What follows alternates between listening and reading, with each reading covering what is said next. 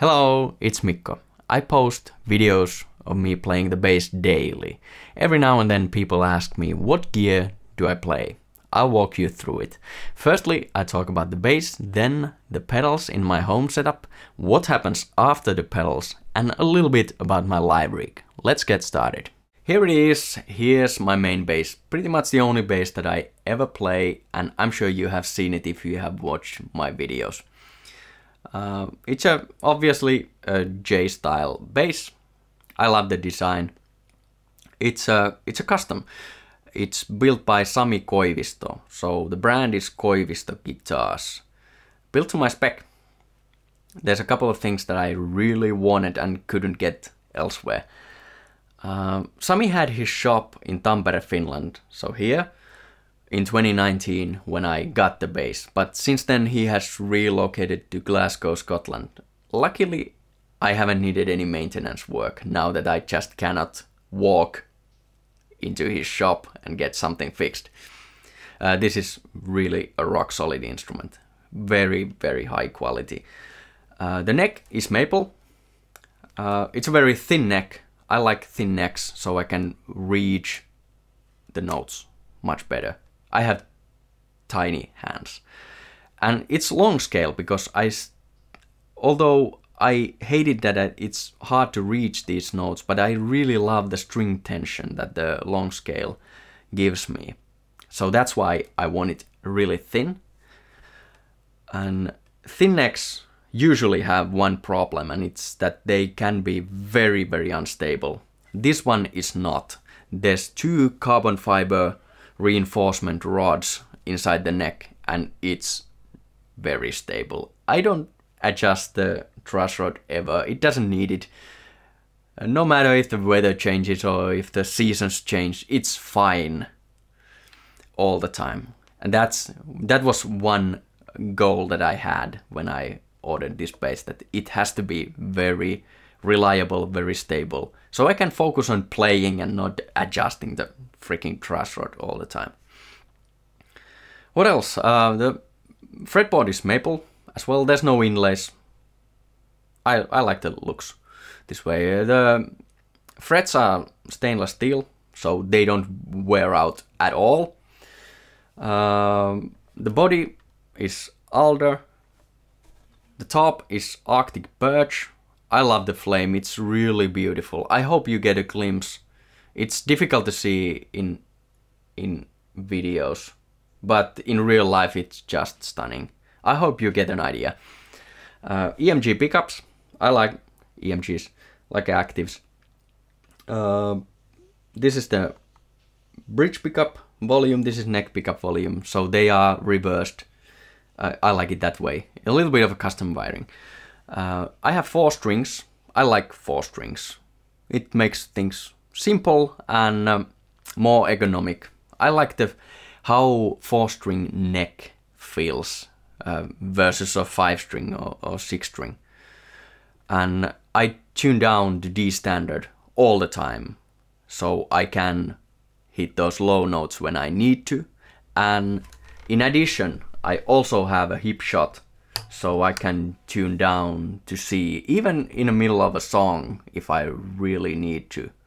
So there's a few more notes, low notes available. I think that's it. This is my home studio pedal board. It's quite messy, which is alright because it never leaves the house. Try to bear with me. On the left hand side there's guitar stuff, which I'm going to skip. And on the right hand side there's plenty of pedals that I use both on bass and guitar. And finally in the bass chain there's this Sansan bass driver DI by Tech21. My go-to DI, my go-to sound on the bass for 15 years or so. This is a little bit newer version of the pedal. I have an older one as well. First up in the chain is this Polytune 3 by TC Electronic, a very robust tuner. I love it. It's great, it's precise, tracks really well, it's accurate, and you can set it in this always on mode where it shows the pitch all the time, and that's what I use. Next up is this compressor, also by TC Electronic, which I don't use on the bass, so I skip it for now. Then there's this octave pedal, Boss OC5. Sometimes I like a little octave sound on the bass. Usually I have it on this kind of a mild setting where most of the sound is the regular bass sound, and then I have a little bit of octave up and a little bit of octave down. I'll show you. First it's off and then I turn it on.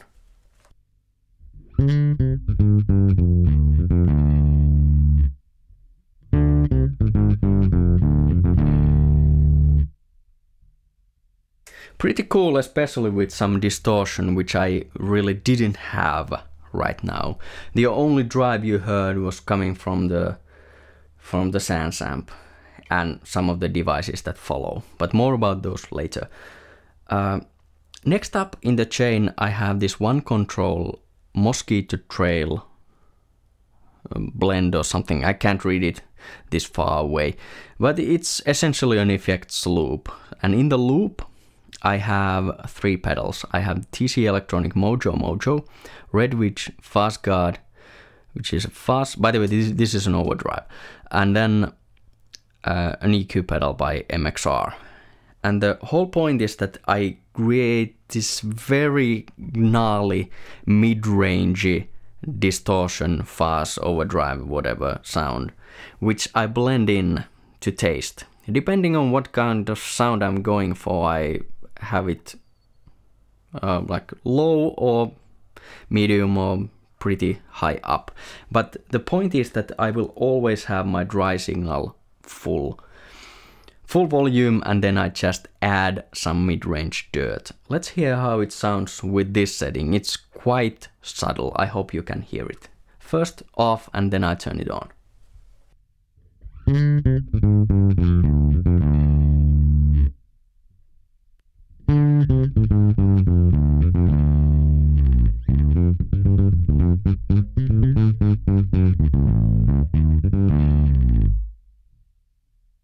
Really subtle, I would say, but it really helps cut through in a mix with, say, drums and distorted guitars. And sometimes I have it way more up, so it's much more pronounced, but this is a subtle version of the effect. Next up I have this Source Audio Kingmaker fuzz, which is not really that often running the fuzz setting. This is a fully digital pedal, and you can tweak it a lot with the application. And I'm going for a very similar setup as with this loop pedal and these pedals, but it's a little different flavor. Let's play without it and then turn it on. I'll keep the previous loop on because usually I just stack all these and tweak them to taste. This is without the Kingmaker, and then I'll turn it on.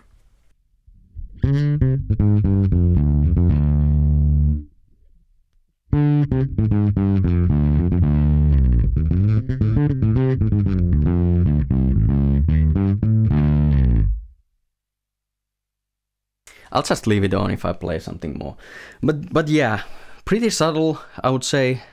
Sometimes I tweak it to have more drive there, but this is how I usually run it. And finally we reached the Sans amp, which is, as I think I said it, it's my go-to pedal for bass tones for 15 years or so. I have plenty of drive in it already, so I like to keep it around noon. That's where I find it sounds the best, so a little more or exactly at noon, or sometimes maybe even less. One thing to point out at this point is that I use both outputs. I use the normal output, which is the sound of the Sans amp, and then I use the parallel output. And next I'm going to tell you what do I do with these sounds. I drew a chart of the signal paths that come out of the Sans amp. The bottom one is the normal output. It goes through a DI into a mic pre, and that's it. Standard stuff. I call it drive because it's pretty distorted. Then I have a clean low end from the parallel output. It's not really clean, it's fairly distorted, but as it's only the low end, it doesn't sound that distorted. So it goes through a DI, mic pre, then into a slow compressor. And the point is to make it really bloom. Then I have an EQ. It's essentially a low pass filter. That's what I'm going for. And I try to keep the signals in phase so I don't end up with losing low end. I'm trying to add it, and I think it works. I haven't seen any loss, or I cannot hear any loss, so I hope it's working. Finally, there's a fast compressor that I use to get rid of all transients. So this is only about a blossoming low end, which I blend in to the drive. I crank the drive higher, but this is nevertheless in there and it makes a difference in my opinion. Finally, there's some compression and EQ, nothing crazy. On the EQ, what I do is I boost a little bit of 100 Hz and get rid of some 250 Hz.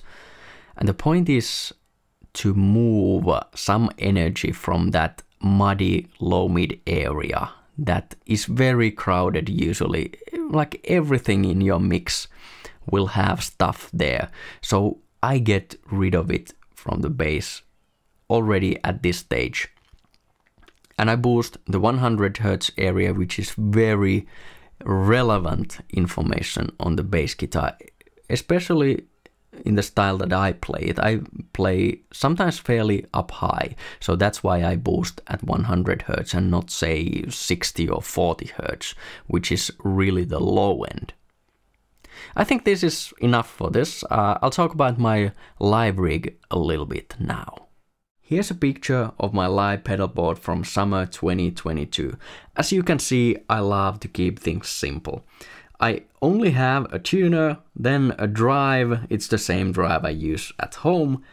Lately I've been also having a clean boost at this stage, so two different flavors of getting more out of the bass when needed. Then there's this EQ pedal that I use exactly the same way as in the home setup.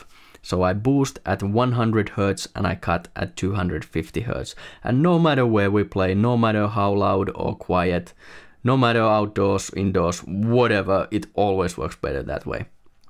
And finally, there's the SansAmp, which is the core of my tone. That's it. Feel free to ask questions, post comments. I love to discuss this stuff. Like, subscribe, follow, and I'll see you in the next video.